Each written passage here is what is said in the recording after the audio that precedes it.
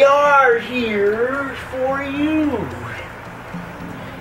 So about 3.5 months ago, I began channeling for anyone who had a question. And so what we're going to do today is basically just question and answer. Cool. And it's the only format that I would ask is that we start with people that I'm familiar with, so like Mike and Pavlina and Edward and Gina, Amy, like people that I know. If we can start there, I think I'll get some comfort and some momentum going with it. Because usually I do it for people that I know, so I think that's a good place to start. Okay, so here's the other part. It's gonna look and sound very weird when I'm going into this state. And please, if you're uncomfortable and you feel like you want to get up and leave, then leave, because there's nothing I can do about that. And I want everyone to be comfortable, and I want everyone to feel,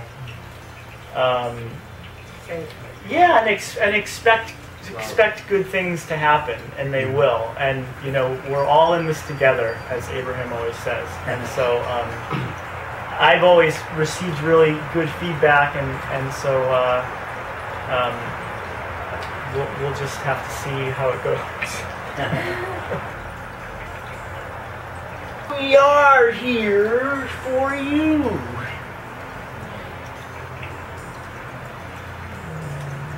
Who would like to begin tonight's exciting interaction?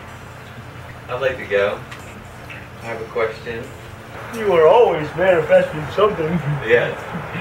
My relationship with finances kind of took a plunge, and it just threw my vibration off with every other subject. Yeah. I feel like I need like a business plan, like a personal business plan, how to manage myself so that I can climb out of this. How to manage yourself.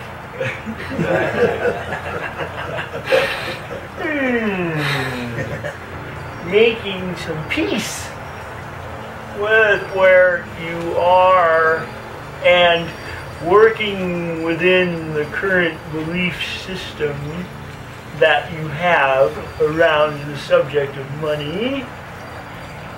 And when you can loosen your grip, right, just a little, on the idea that certain work is beneath you, right, and that you shouldn't have to do anything other than perform, right, you will then allow opportunities to come where you can get paid for doing what you love.